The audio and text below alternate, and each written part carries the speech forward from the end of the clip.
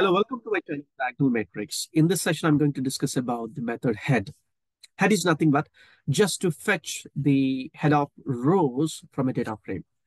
In the previous session, I discussed about the first. First is the same thing as the head, but the only difference is first only fetches the one single row from a data frame, whereas head, you can define number of rows that you wanted to see from your data frame. For example, if you can specify head in the integer value, let's say 2, then it fetches the first 2 rows from your data frame.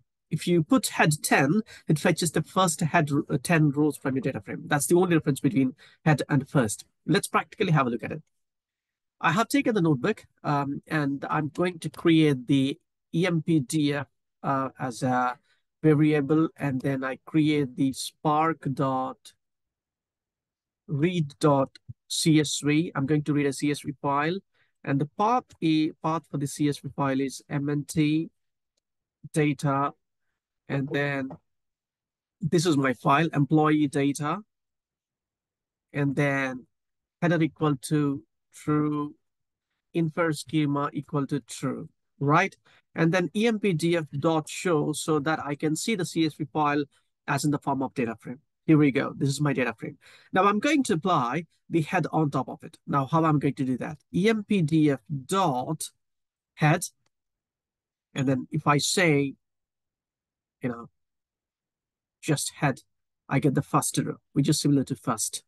Now, if I say within the head, I say number 3, it fetches the first 3 rows from the data frame. But of course, it returns the first 3 rows of 3 rows as in the form of row object. You see here, row of a list, right? This is how you get it. Now, this is how you get it. If you wanted to convert these rows of list into a data frame, you can do it this way. I'm going to convert that. I put that into a data as a variable, and then I create Spark dot create data frame, and I pass this variable value, and then show. Super.